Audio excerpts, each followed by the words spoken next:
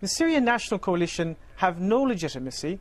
This is a coalition that was formed by Western powers to serve their interests in the Levant and in the region, and empowering them by stealing the country's resources is contrary to law. It's contrary to international law. The only legal entity right now in Syria is the legitimate government. Now, so you cannot trade with armed groups. They do not represent the interests of the Syrian people. They are, most of them, we're talking about 29 different countries fighting in Syria.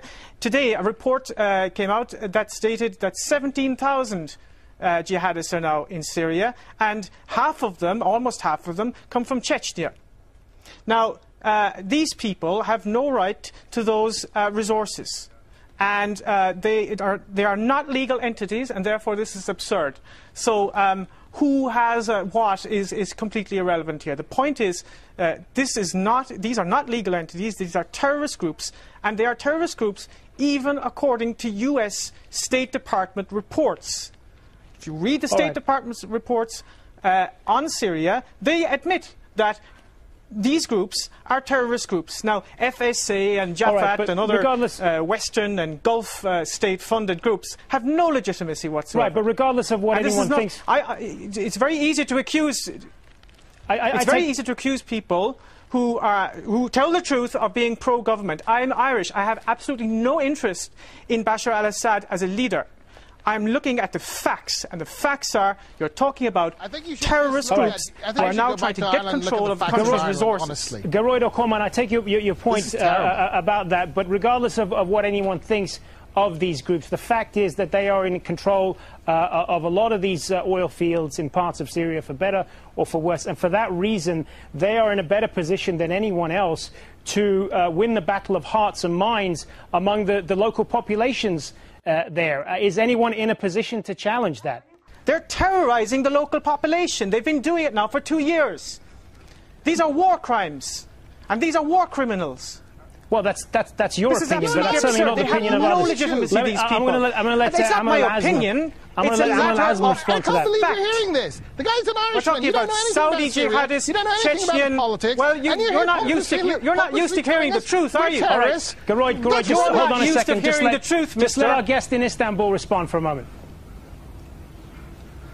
This is outrageous. You have this Irishman claiming to be,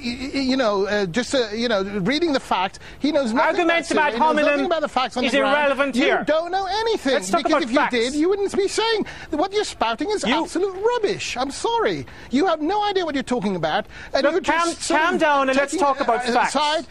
No. Look, you are not Syrian. You have no idea. We are Syrians. You're not used to hearing facts, mister. You're not used to hearing facts. We are Syrians, and we are better placed to make decisions about where we wish to be, and we don't need an Irishman to tell us that. Just let Amr respond, and then I'll turn back to you, Gearoid. I've responded. I don't think I need to say much more than I've said. The man is completely off the scale here. He's ignorant. Basically, he is ignorant. Yes. Gearoid, go ahead. He's very ignorant. Thank you, Anas. That's it. Yeah, that's it. I don't have to say anymore. He's just hijacking the whole episode, the whole program, and he's just, saying the regime's propaganda. I'm allowing you to speak. I'm giving you loads of time to speak. It's very amusing to hear the two of you and your hysterical outbursts. Look, you cannot, under international law, you cannot deal with armed groups. Okay, states. No. There's a protocol under international law. Look, I'll quote it for you. For example, the 1962 resolution 1803 on permanent sovereignty states, violations of the rights of peoples to sovereignty over the national wealth and resources is contrary to the spirit and principles of the Charter of the UN and hinders the development of international cooperation and the maintenance of peace. Okay? Now that's the UN. That's the legal position on this. Okay? Now, what about the UN Declaration of 1981? What's the legal position on it? What's the legal position on the dictator massacring his people? And interference. Excuse me, don't interrupt me, sir. I didn't interrupt you. At his cities. What is the legal position about somebody who imprisons 250,000 people and they're disappeared and we know nothing about them? What is the legal position when members of the Shabiha, the regime's own militias, go into villages and massacre them in front of us? What is the position on any of these things? What is the position on a dictatorship that has ruled Syria with a rod of iron for for the last 50 years, and people like ourselves have been imprisoned, tortured, and basically driven out of our home. All right, gentlemen, let's just cool ahead. Let's just let cooler heads prevail. The two of you are obviously not going to agree on this. I want to move on to another. I want to move on to another issue, if I may. The legal position. Hold on a second, Gearoid. Let's just move on to something else for a moment now. If I want to turn back, respond in 2 seconds. All right, then briefly. No. The legal position is, if here today in Paris, if we had armed gangs going around with Kalashnikovs, trying to take over the city, I tell you what the legal position would be, and I tell you what the legal action of the French government would be. They would send in the Air Force. We would have the gendarmerie on the streets, we would have the military on the streets, and they would arrest them, and they would kill them if necessary. That's all right. Because states have the right to defend themselves, and that is the legal position, okay? Now, you can talk about torture all you want. Look, well, first of all, that's not true. They have been using, in fact, and the New York Times has even admitted this. I mean, if you read through the lines in the press, they tell you these things. They've been using food as a weapon in Aleppo, okay? These people use food as a weapon. They terrorize the local population. In fact, they even boast about it. You can go on YouTube. You can watch it. They love it. They put it on for their friends. They put it on for their, in order to entice more people to come and join them.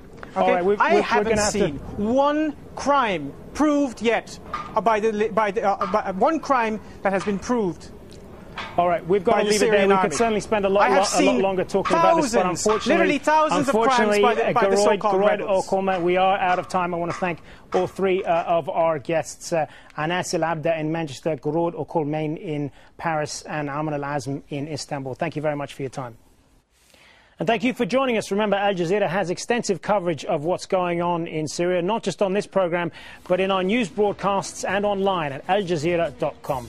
I'm Hazem Seeker. Thanks for watching Inside Syria. Bye for now.